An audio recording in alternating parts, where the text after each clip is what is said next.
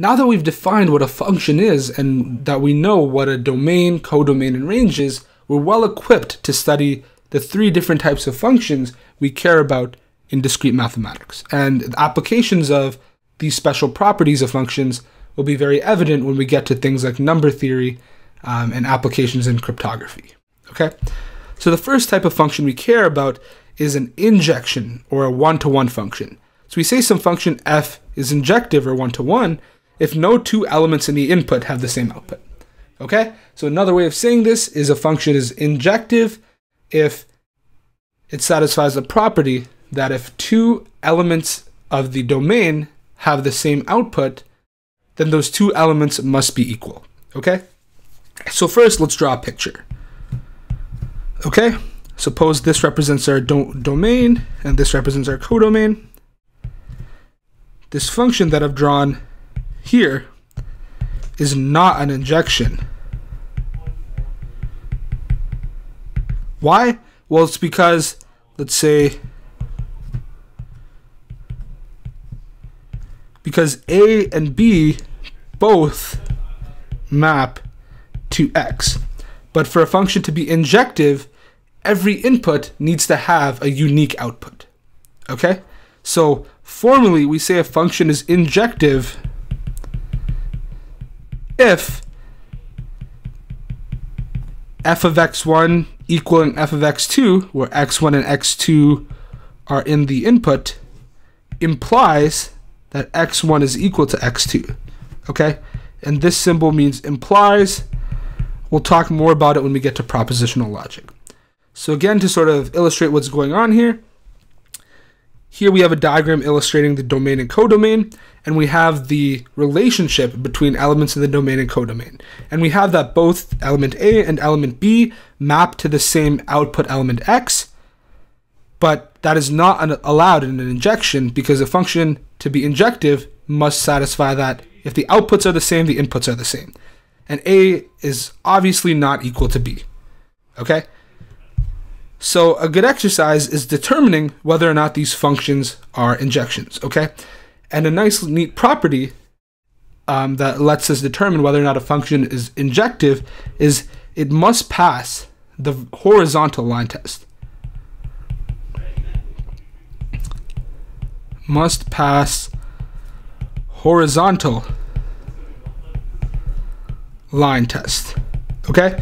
So if you think back to when you learned about the vertical line test for functions, we saw that for some relationship or graph to be a function, it must pass the horizontal, the vertical line test, right? So for example, this is not a function because, you know, you draw your vertical lines and oh, it hits two different points, okay? So this is not a function. Well, so for a function to be in an injection, it has to pass both the vertical line test, so it has to be a function, but it also has to pass the horizontal line test. So an injection has to pass horizontal and vertical line tests. Okay? And why does it need to pass the horizontal line test? Well, the horizontal lines tell us whether two input elements have the same output, right? Because the y-axis tells us what the outputs actually are.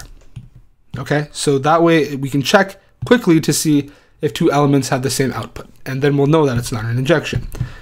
So what does the graph of e to the x look like? Well, it looks something like this. Do any two inputs have the same output? No, it doesn't look like it because it's strictly increasing. So f is indeed an injection. What about g, which uses that notation with the maps to symbol that maps elements x to their square root?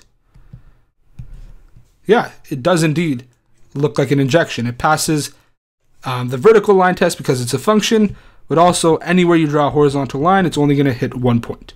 So g is also an injection.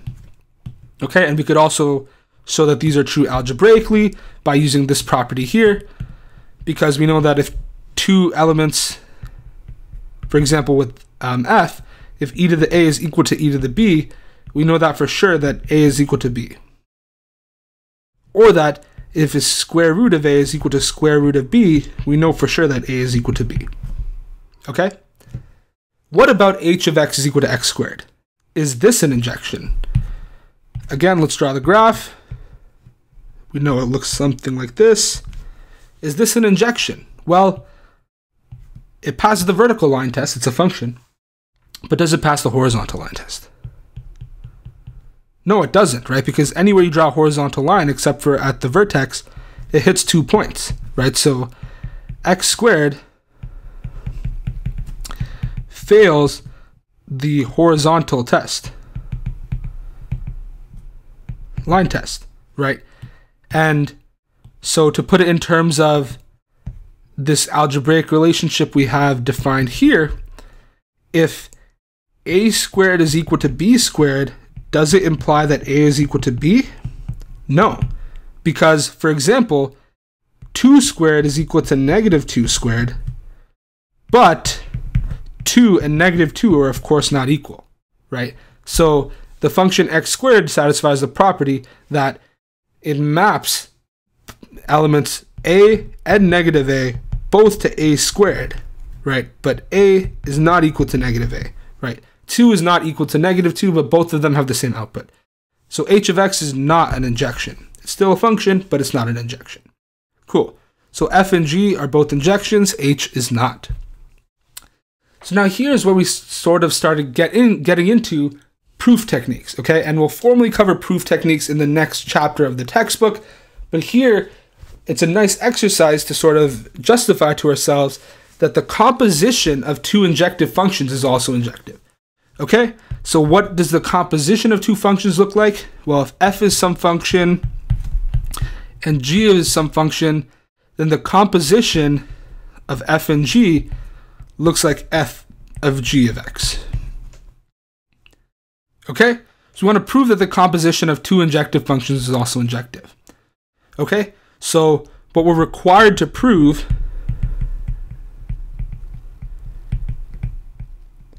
is that if f of g of x1 is equal to f of g of x2,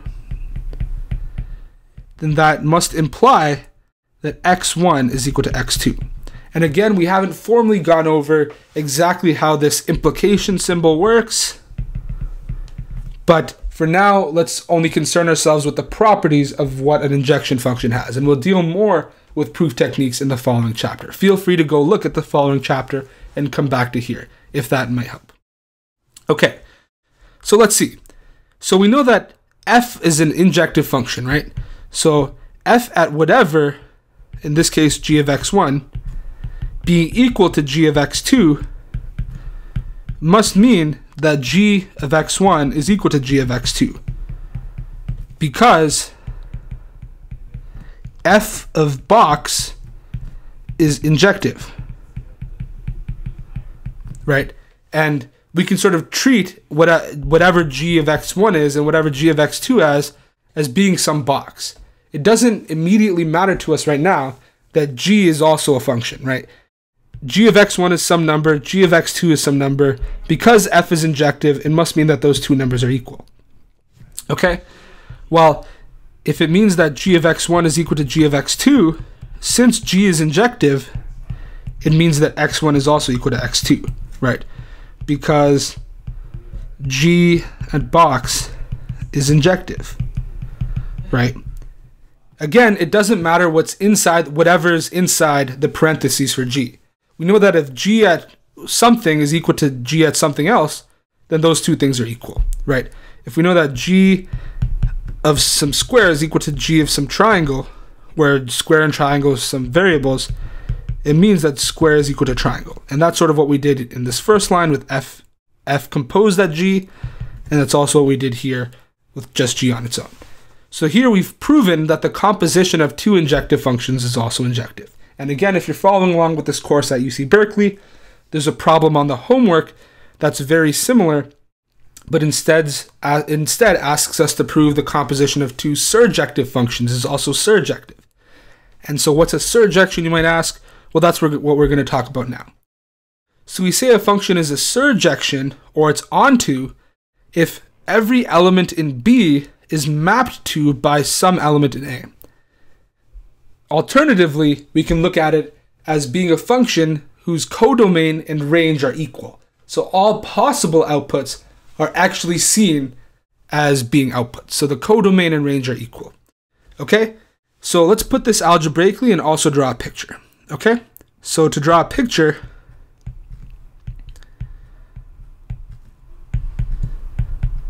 this function is not a surjection.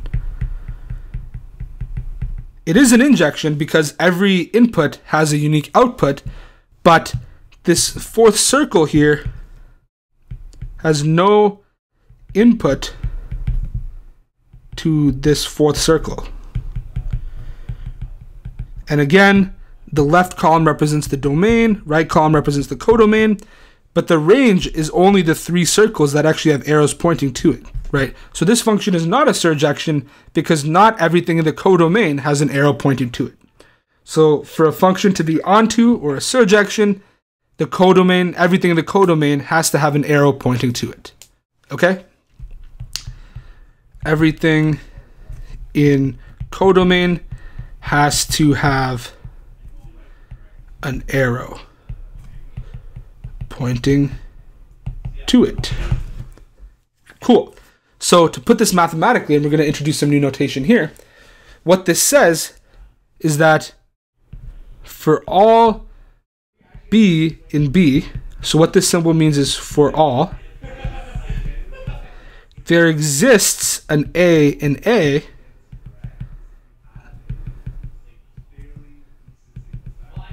so for all B in B, there exists an A in A such that, and I know the colon and the vertical bar also mean such that, but sometimes we also use S dot T dot, F of A is equal to B.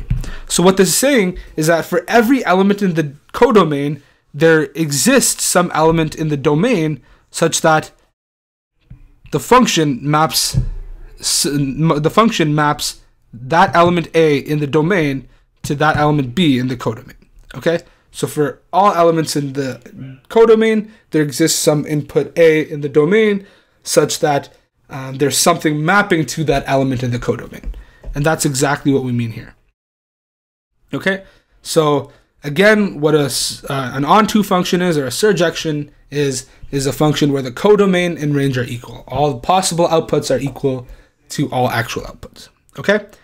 And one way I remember the difference between onto and one-to-one is that in French, sur means on. Okay?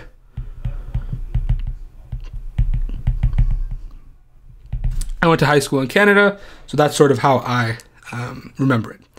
And so a good question is, what codomain and domain make f of x is equal to x squared a surjection? Okay, well, let's draw this graph. Okay, so by default, what is the domain? Is a set of all real numbers. Okay, what's the range? Well, it's all real numbers greater than or equal to 0, right? Another way of saying that is all non-negative real numbers. Okay, so the domain is not going to change. Now our question is, what should we make the codomain? If we make the codomain equal to the range, then f will be a surjection, right? Because all possible outputs will be all real outputs. But if we make the codomain anything other than all non-negative real numbers, then the codomain will no longer be equal to the range. So an easy way to check if a function is a surjection is by first determining what the range is, okay? And then seeing what the codomain is in respect to that. Cool, so now we know what a injection is and what a surjection is. A nice problem you can play with is how could you modify f of x is equal to x squared such that it is both an injection and a surjection, okay? And speaking of functions that are both injections and surjections, we need to talk about what a bijection is, okay? So a function is a bijection when it's both an injection and surjection, okay? If and only if, another way we write that is IFF. We'll talk about this when we get to propositional logic.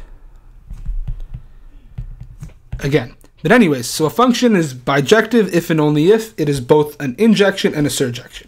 Okay? So it's a bijection if and only if no two elements of the domain map to the same element in the codomain. This should say codomain. And every element in the codomain has something mapping to it from the domain. Okay? So the best way to explain this is, again, draw a picture. We can draw several examples here. Typically, this is what a bijection will look like, okay? For every element in the domain, there's exactly one output in the codomain, and there's nothing in the codomain that's not being mapped to, okay? So this right here is a bijection. We can draw an injection.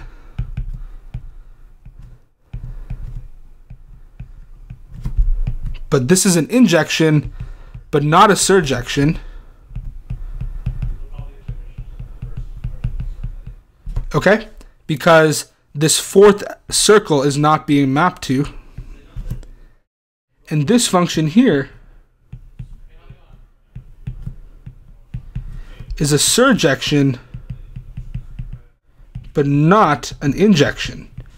Because two elements in the input are mapping to the same output. But it's a surjection because everything in the output has at least one arrow pointing to it. So we have three examples: what a bijection is, what an injection and not a surjection is, and what a surjection and not an injection is. Okay? So the function is both surjective and injective. It is a bijection. So this diagram nicely summarizes the types of relations and functions we've seen thus far in this article. This first diagram represents something that's a relation but not a function, right? And it's because this first element in the input has multiple output. And remember, a function satisfies the property that exactly one output for each input.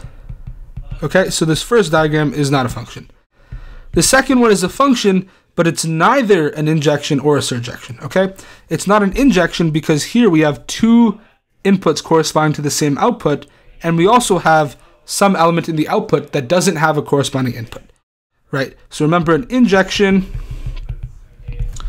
no two arrows to same output, and a surjection satisfies that each output has at least one arrow. Okay, so each output has at least one input. Okay, this third diagram is an injection because every input maps to a different output, but it's not a surjection because there's this last element here that doesn't have an input.